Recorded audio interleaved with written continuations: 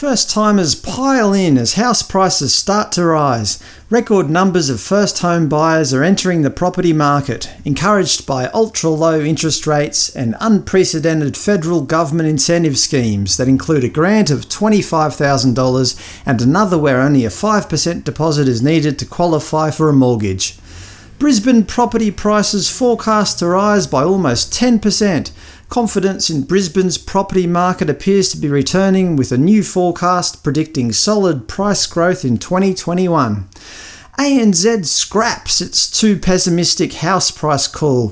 ANZ has scrapped its forecast for a pandemic-linked 10% drop in house prices and says a jump in sentiment based on stimulus measures and record low interest rates will curb the decline, and could even result in modest price growth this year. It expects strong growth next year. Housing prices in Perth are likely to jump 12%, Brisbane 9.5% and Hobart 9.4%. Sydney prices are expected to rise 8.8%, close to the national average, but Melbourne prices will lag, with only 7.8% growth. As you can tell from recent top stories, rising house prices are often seen as a good thing in Australia and are usually heavily publicised. From the government's standpoint, they see this as a success. They see rapidly rising house prices, rises much greater than the cost of living, as some kind of validation of their policies, even though high house prices don't actually help most of us. If you're a property investor, sure, you love when house prices go up. When a good portion of your money is invested in real estate, the last thing you want is for property prices to go down. Who gives a damn about ordinary Australians who are priced out of the market? Both federal and state governments, of course, don't want prices to slip. They can generate more fees and taxes from higher property prices, allowing more money to flow through to government coffers. This is clearly evident in this graph. If property prices were to go down, benefiting people like me, governments would have to find another way to maintain their tax base. So of course Scotty and Joshy Boy, or whoever else is in power at the time, will do their darndest to make Australian housing the most unaffordable housing in the world. Of course, the big banks don't want property prices to go down either. Their entire business model relies on people getting into massive debt. With up to 60% of their total loans allocated to Australian mortgages, the major banks are of the opinion the more debt, the better. High house prices equates to more debt, and therefore more banking profits. Unfortunately, the big banks have a very unhealthy exposure to the domestic real estate market. As Ian Verenda once wrote for ABC News, when the value of your major asset is going backwards, you're less inclined to spend and less likely to be given credit. That, in turn, weakens the domestic economy, which eventually leads to higher unemployment, mortgage defaults, and potentially a banking crisis, something that the banks obviously don't want.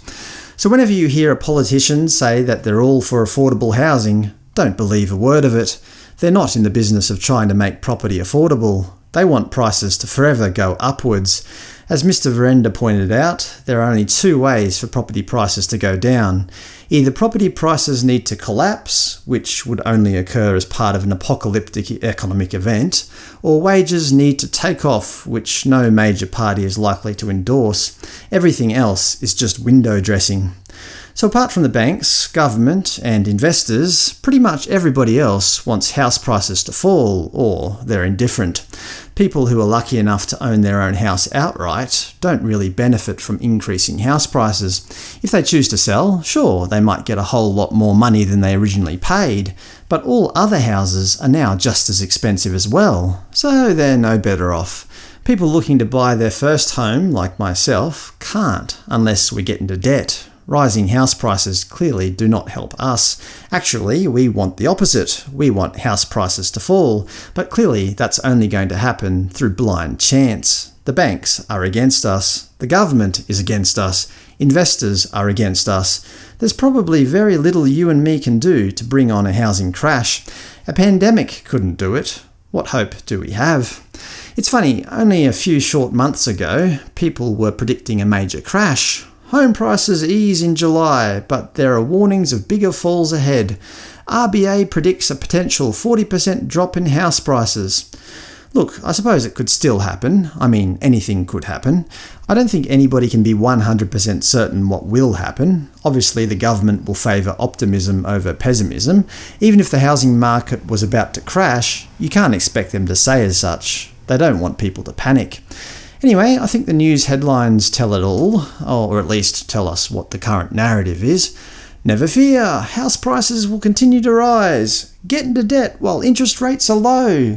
That's what they want. You and me to get into massive debt, because apparently that will benefit the economy. Thanks for watching.